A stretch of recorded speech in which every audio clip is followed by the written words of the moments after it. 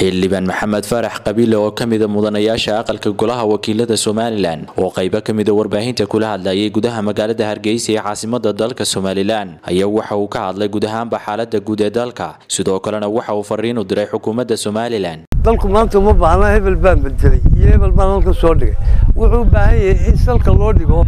siyaasad cuntamaysa oo dibadda iyo gudaha labadaba ku taagan xukuumadda dalka ka degtay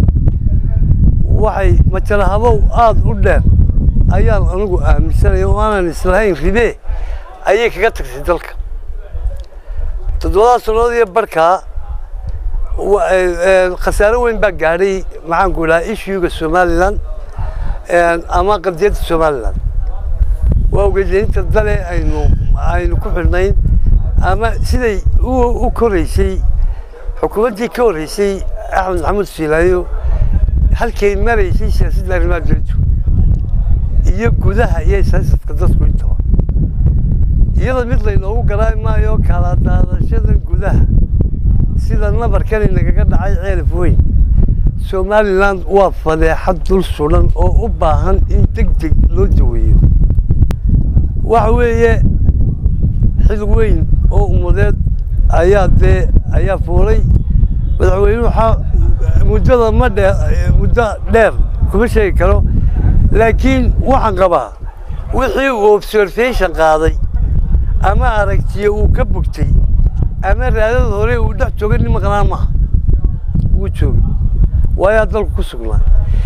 inta siyaasadda arrimaha dibadda u dhimantay iyo ta arrimaha gudaha siduu u ururin lahaa labadiiba waa dhan yaalla anigu waxaan qabaa rishafal hebel lagu bedelaa qiimo ma laha laakiin waxaa meesha taallaa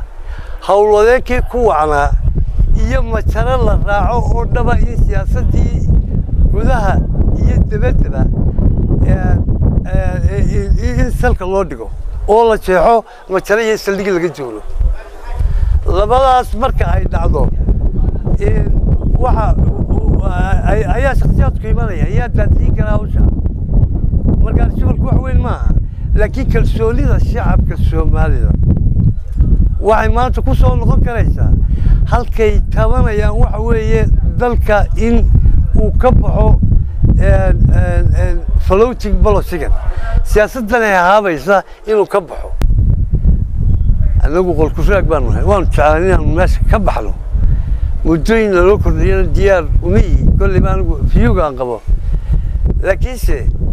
xukuumaddu una yay difaaci xisbiga waddani waad ka soo horjeedaan ayaanu ka buuxbuuxsane waa in miis wareegsan la isugu yimaado daatooyin dhabana la soo dhigo iyo wax cadcad la soo dhigo commissionkuna haddii uu capable noqdana de waa commissionkeeni haddii aanu capable noqono dhaatada iyo maxaan ku dhahaa taariikhda laga qoray ee la hayo oo la isu ururiyo inta hadallada laanqeynaynta oo keliya ay socdaan si luxus loogu sameeyo iyadoo qoraal ah xariir Maxamed Koosar Star TV Hargeysa.